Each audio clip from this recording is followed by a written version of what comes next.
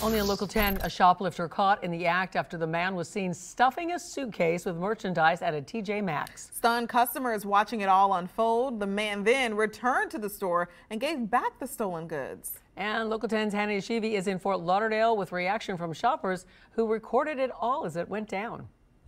We were actually right here at the store's parking lot last night, a few hours after the shoplifting incident happened, and we saw with our own eyes the same man holding all of the stolen merchandise. Caught in the act. And all of a sudden this guy is filling up a suitcase with all these purses. Ashley Ryder was shopping last night at this TJ Maxx located on Cordova Road in Fort Lauderdale.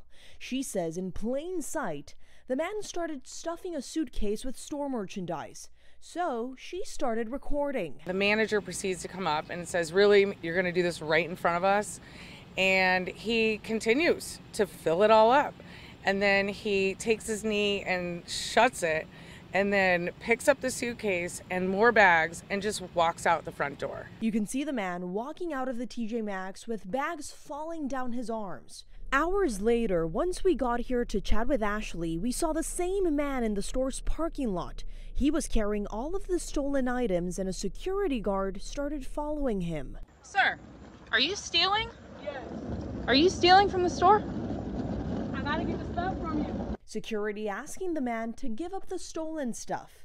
Eventually, he hands everything over to the lady and proceeds to walk away. I was shocked.